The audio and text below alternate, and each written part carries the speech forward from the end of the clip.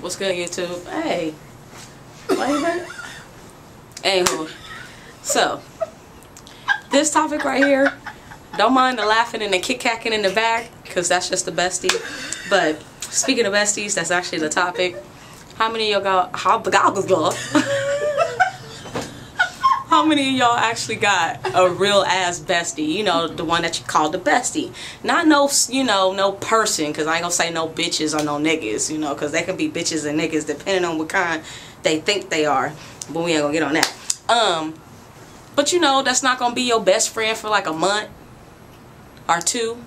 And then when you need something, they don't come through for your ass. Or you give out all your money, pay for shit, take them places and all that shit, and then when they actually get money, they don't think twice to think about you. Yeah, lucky I ain't got one of them, because that'd be a traumatic experience, not only for that person but for me too. Time out.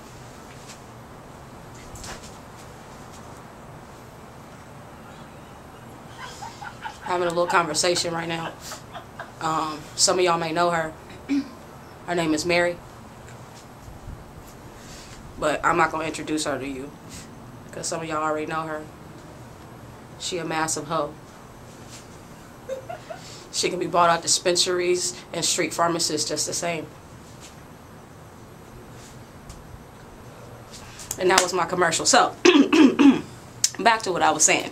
Having motherfucking friends that'll have money and not give you nothing when they got it. Not even an ice cream, not even a wrap, not even a nickel, just because you got $1 and 5 cents to pay at 7-Eleven and they don't pay it. And I got all that, you know, blah. Yeah, so I'm gonna tell y'all about my bestie. I ain't got no motherfucking problems in that area. It's actually great. You know, it's actually good to have a bestie where you can just say any and everything that you want, and then the next day and everything's fine.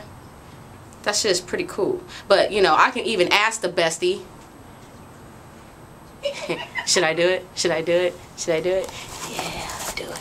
I hate it. She's trying to move away, and that's the bestie, okay? So if you see her on the street, just tell her she is fine and sweet. So just get to the besties. Hey, she like all the lovely girls. Yeah. Well, she likes all the girls. Yeah. Stud them, but all that. YouTube, Facebook, that's her.